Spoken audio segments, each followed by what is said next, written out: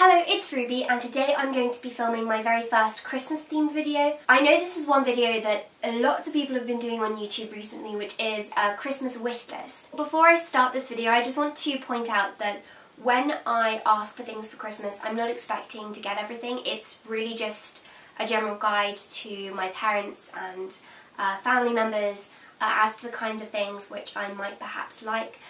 So please do keep that in mind. I'm also thinking of doing a gift guide for study enthusiasts or those who follow the Granger lifestyle, something kind of wholesome and old-fashioned.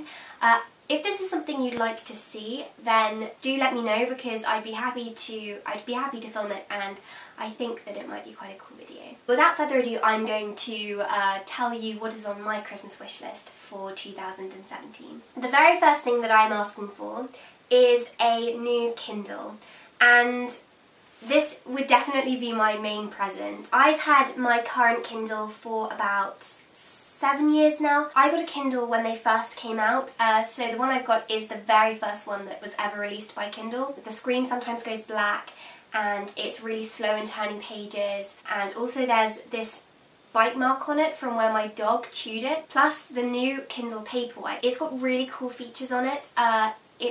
You can connect your Goodreads account through your Kindle, so when I finish a book I'll be able to just upload a review to Goodreads immediately. Also, there are more recommendations, so it will look at the books that you read and it will recommend books to you. And also you can document your reading speed, so it will tell you how long you've got left of the book as opposed to how many pages or what percent. And I think that that's quite useful. This is at the top of my Christmas list and I'm really hoping to get it. The second thing on my Christmas list is a New York Times crossword subscription. I believe that this is about £10 a year, but basically you get access to all of the crosswords that the New York Times has ever released. I really love doing crosswords. I find them rather relaxing, so after a study session I might decide to quickly do a crossword. Third thing on my Christmas list is something which I feel some people think is rather unnecessary because I already have a calculator. So at the moment I have got this grey Casio calculator for chemistry, and I've had it for a couple of years.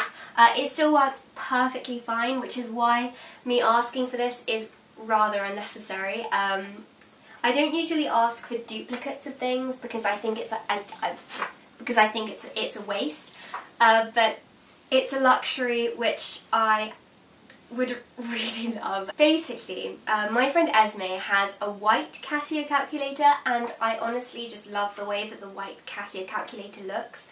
So the third thing on my Christmas list is a white Casio calculator, and I feel really bad in asking for it because I've already got a grey one. The fourth thing on my Christmas list is the Harry Potter History of Magic book. So of course the British Library is currently holding the History of Magic exhibition, which I really want to go and see. We've got tickets for December. They released a book with loads of the information that's included in the exhibit, and I think that would be really interesting, so I've asked for that book. The next thing on my Christmas list is this Marauders Map to-do list. They sell this at the Warner Brothers Studio Tour gift shop. I've been looking at this to-do list for maybe 3 years now. I saw it when I went to the studio tour a couple of years ago, and I just loved it. I think it's such a gorgeous to-do list pad. The sixth thing on my Christmas list is a bed jacket. They sell these at Slenderella, and I don't know why I love them so much, but they look really smart and they look really warm, and my room gets really cold at night, so I feel like it would be really, really good for me. Then the final thing, this is the seventh thing, it's technically two things, but I'm putting them into one because they're both similar. There are two badges that I really like. One of them is the NASA pin, and the second is the He for She pin, which Emma Watson wears.